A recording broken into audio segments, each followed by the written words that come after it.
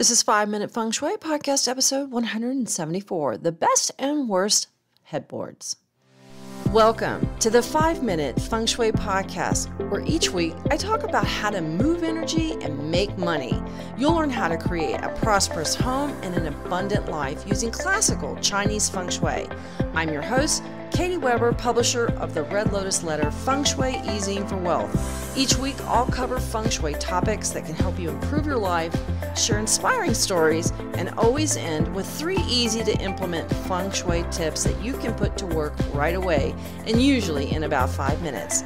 Now let's get started on the 5 minutes that could change your life.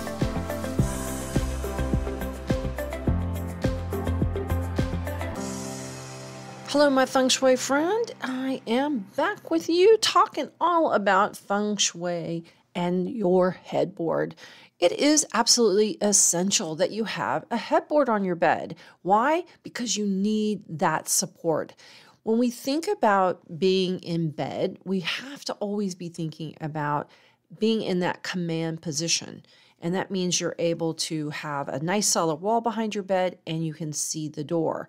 But many times what happens is beds are left without a headboard, or at worst, there are headboards that can create problems for you. So today on this episode, we're going to be talking all about headboards and why they're important and which ones can be problematic and how vital it is that you have them because you need that support while you sleep. All right, so let's dive on in and start talking about headboards. You know, the bed is a critical piece of your ability to be rested and support you as you sleep, and indeed your life. When the headboard of your bed is compromised, it can create problems for you in your life, in your relationships, health, and difficulties with money, even getting proper rest. Many beds simply don't have a headboard at all, and this gives the sleeper absolutely zero support.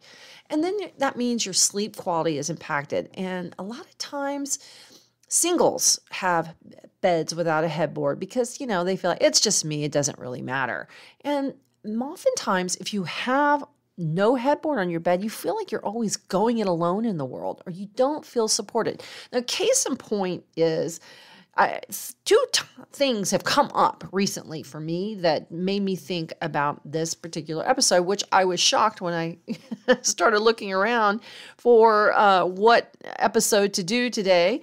And that was Tim and I went to go to a charming bed and breakfast over this past weekend. And it was really darling and it was nice. And the room was actually sort of a modern style, even though it was in this small Texas town.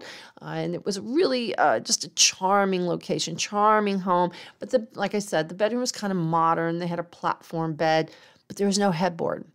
And the reason I chose this was because, well, it was one of the only ones available because we went to the Round Top, Texas Antiques Festival, which goes on for a week or 2 weeks every spring and fall. It's a huge draw, and getting a hotel room there is really hard to find.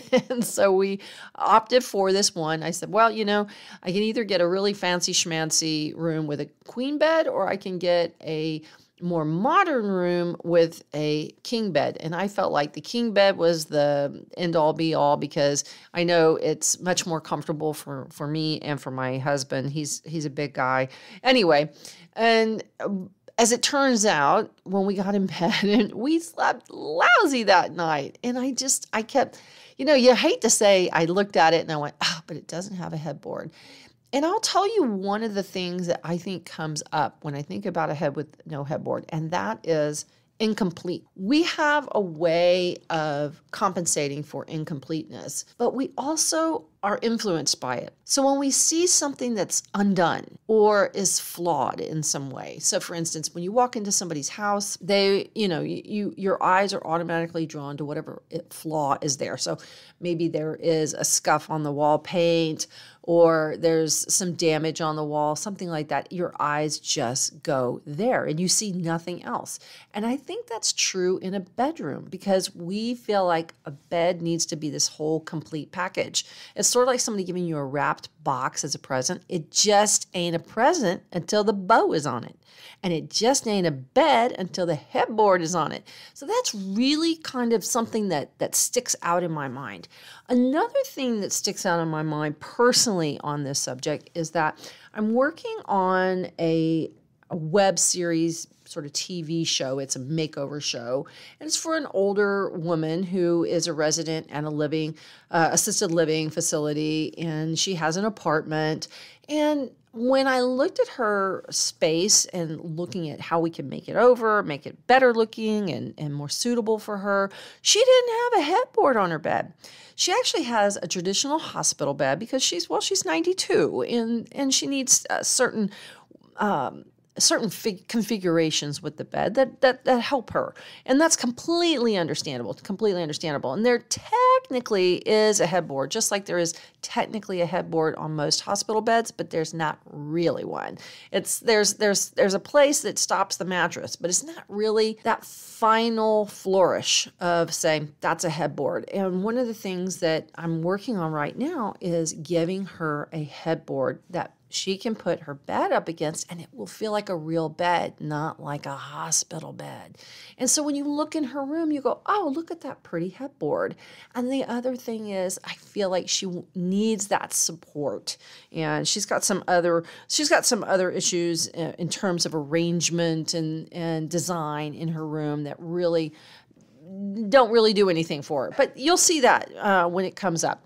And I'm working on it right now, buying all kinds of stuff for her room and getting excited about working on this for her. And I'm excited to see how this makeover is going to make her feel and what she's going to notice in terms of her life and feeling different and better, more supported.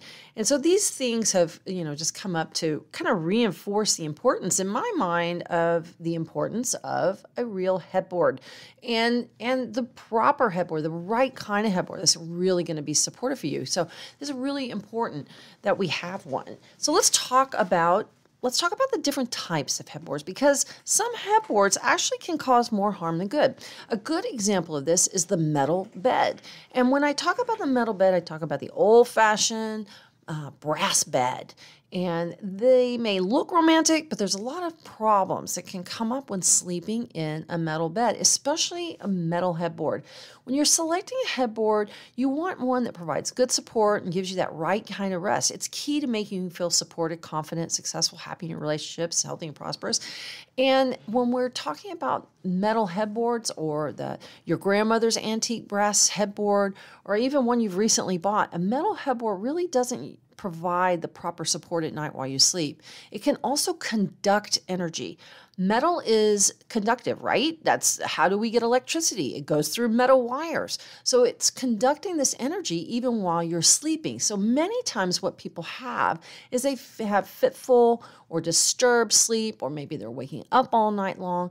And another thing that can happen is metal beds can also result in headaches, create problems for you, maybe even with migraines or sinus issues. This is why we really don't want to have a metal bed like those brass rail type beds, because, well, number one is they're really not solid, are they? That's an important thing that we want to look for, is not having those bars and things where your pillows can get shoved between them and that there's space between them, because that is another lack of support right there.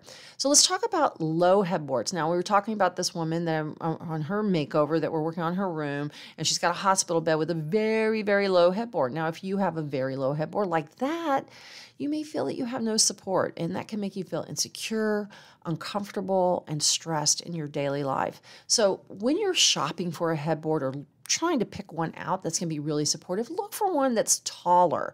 Maybe would even let you lean up against it in bed. That's really my acid test in terms of height. What's the correct height for that? I always like one that is tall enough that I can sit up against in bed, because many people do that. They sit up in bed and read maybe, or watch TV, or just have some pillow talk. And that's always a nice way to have that up against. You don't want to be leaning against the wall. Somehow it just makes you feel like, I don't know, a college kid, something like that. So look for headboards that are going to be tall enough to support you in bed and tall enough for your pillows. If your pillows stacked up are taller than the headboard, there's a problem. All right, now the very popular 80s headboard, the storage headboard, is just one of those situations where there's just too much going on. A lot of times there's clutter that's rammed behind the doors and the cabinets. A lot of times there's holes for storage, and sometimes there are mirrors. So if you've got problems with your health or relationships and you've got a storage headboard, well, you're looking at the culprit there. That needs to go. Really, those things with all the cubbies and sometimes they even come over you when you're in bed or they're recessed in. All that stuff around your head, really, the only thing you need to have around you are some nice comfortable sheets and some nice fluffy supportive pillows. And that's all you should have around your head. Not a whole bunch of books and all kinds of electronics. And those places just end up being a clutter zone. And that's not going to help you sleep well. I really feel like that is going to prevent good sleep. Now let's talk about another sort of thing that comes up with headboards. And that's the holy headboard. These are where you have some designs and there are like holes that will siphon and drain your energy. So if you've got like holes in your headboard, now let's talk about what holes mean. It could be like slats, spindles, cutouts. It is maybe you have it's a metal or some kind of design in wood. And if it's not solid, then it's going to allow the energy that you're trying to accumulate as you sleep to just seep away from you. And that can keep you from feeling adequately rested. And you may even be agitated during the day. Holy headboard's just not something you want to look for when you're shopping for a headboard. But let me just say, there are some headboards that are solid and maybe they have like a little accent strip with some design in it. That's fine. But I'm talking about like, especially those headboards that are slats. And one of the ones that comes up or comes to mind most frequently are those children's beds that are cribs that they will convert into a bed. And so you take the crib with all the slats and everything. And that makes sense to have slats for a crib, but they'll often be used as a headboard. They can be turned around and turned into a child's bed. And while I think that sounds like a good idea from a price standpoint, I really highly discourage you from doing that. If you want to have a crib, get a crib. And then when it's time to get your child's bed, get a proper bed with a proper headboard that doesn't have the splits and all that kind of thing. It's just not a good idea. Now, let's talk about the separated or split headboards. In many countries, especially those outside of the U.S., twin beds are often pushed together to create a large king bed, and this is also true of headboards. So when they're not used for a couple, the two separate beds can be pushed apart and used as a single. Now, this is convenient. I cannot deny that. And it makes a great option for house guests, but it can create separations or problems with a couple. Sometimes it's just the design of the headboard, but regardless, whether it is an actual two separate headboards that are pushed together, always make sure you use a single headboard and a single mattress, especially if you're a couple or you want to be. This is something that, like I said, it's really better for a guest room, but not for a couple. We just don't want to have that symbolic line going down the middle of the bed.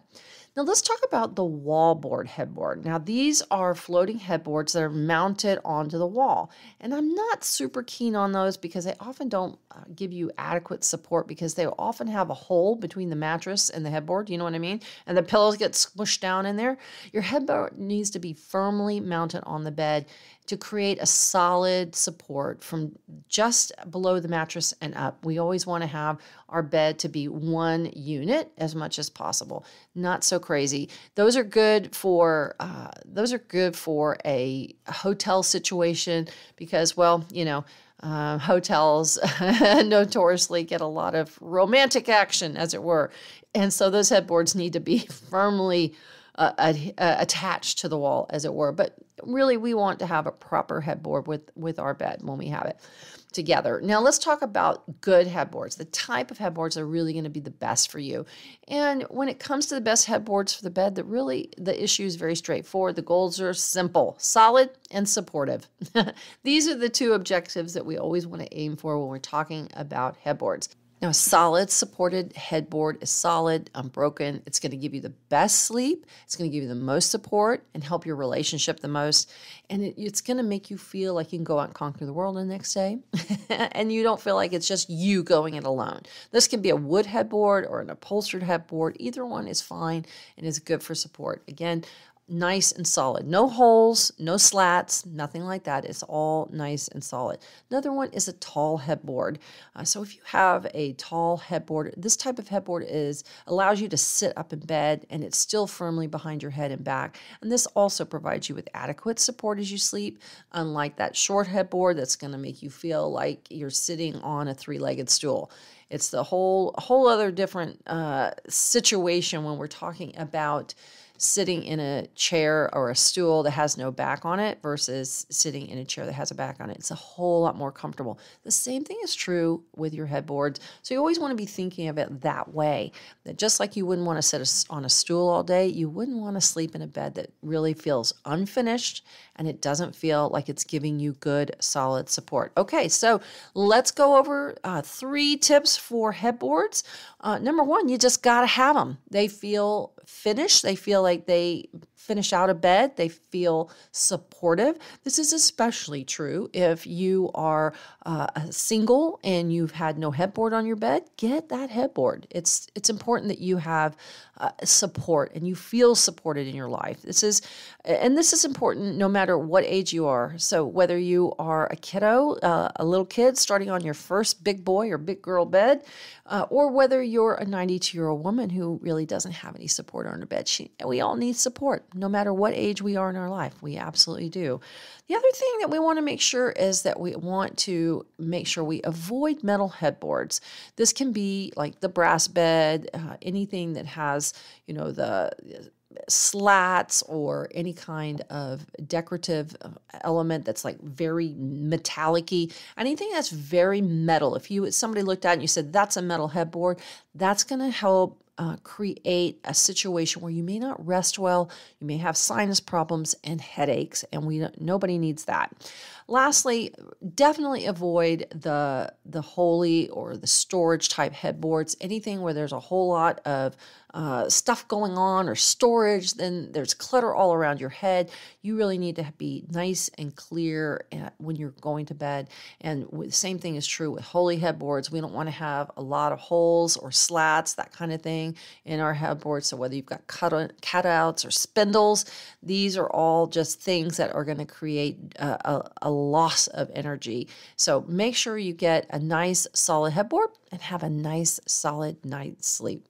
All right, well, thanks for being with me this week on 5-Minute Feng Shui. I'll talk to you next week. Hey, thanks for listening today. Although the year of the tiger is here, it's come in with a roar, and there's going to be some big ups and downs this year, like the invasion in Ukraine. But I wrote about Putin and some of the other world leaders in the Year of the Tiger Feng Shui Forecast and Success Pack.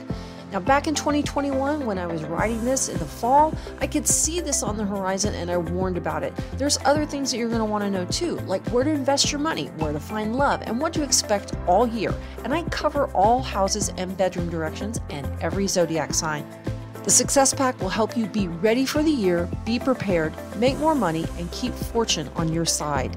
Check out the Year of the Tiger Feng Shui Forecast at redlotusletter.com/water tiger, all one word.